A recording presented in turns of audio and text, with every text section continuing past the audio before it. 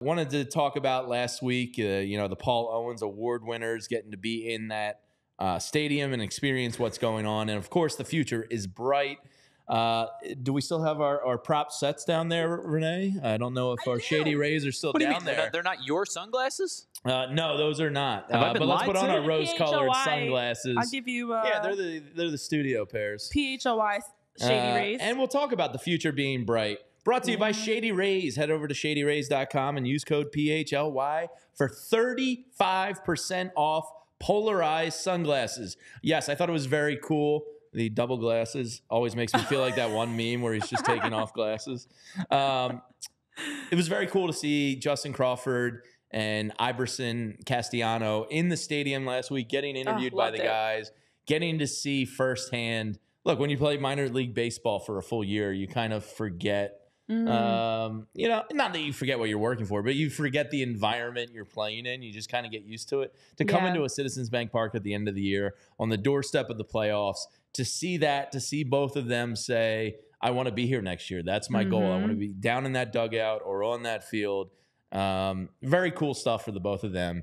And then we'll talk about the guys that are heading to the Arizona Fall League. Yeah, I love that moment for them. And I love the fact that you had a chance to hear from them directly and hear about their journeys, their experience, their season. And they both spoke so well for Castellano and for Crawford. We had already had a chance to catch up with Justin Crawford back in spring training and had an idea of how mature he is for such a young talent. And Iverson Castellano, who has a tremendous name, first of all, but also just really emerged this season. It was great to hear their growth and development and also to see how they were just kind of taking in the moment and looking ahead to what's next for them. So now to have this opportunity, what's next short term is for the Arizona Fall League, which begins October 7th. And going to be a great opportunity for some more Philly representation. Yeah, a lot of Lehigh Valley's heading out to the Arizona Fall League, and that'll be something to pay attention to if you're a real sicko over the offseason here. But some names heading out to the Arizona Fall League include Gabriel Rincones Jr., Jordan Disson, Christian McGowan, Wesley Moore, Otto Kempt, Tristan Garnett. They're going to play for the Glendale Desert Dogs in the AFL, which, as you said, starts October 7th.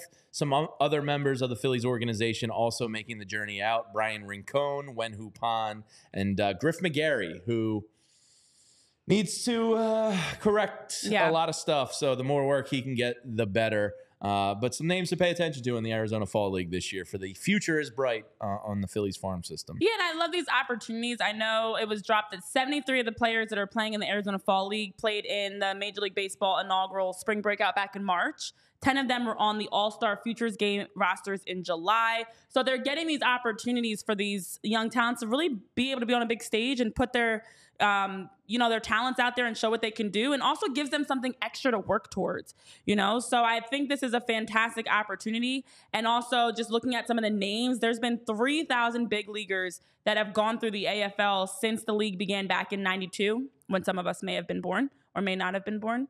I was born in 92. It's me. It's me, the guy born in 92. It's a great list. I mean, most recently, it's guys like...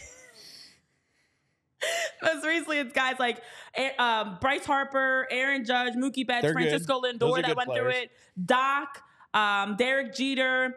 You had Todd Helton, Mike Piazza, like so many names that have come through those the ranks of the Arizona Fall League, and now they get to see the most recent. Yeah, so the future's bright. We'll be keeping you up to date on these guys throughout the offseason. I think the two guys in particular that this really is going to help benefit is Rincon and Rincones. The two combined for like 115 games this year. They missed a substantial amount of time. One had a hamstring. The other one had a thumb ligament issue. It's great to get them some extra work because, they're still coming back from injury.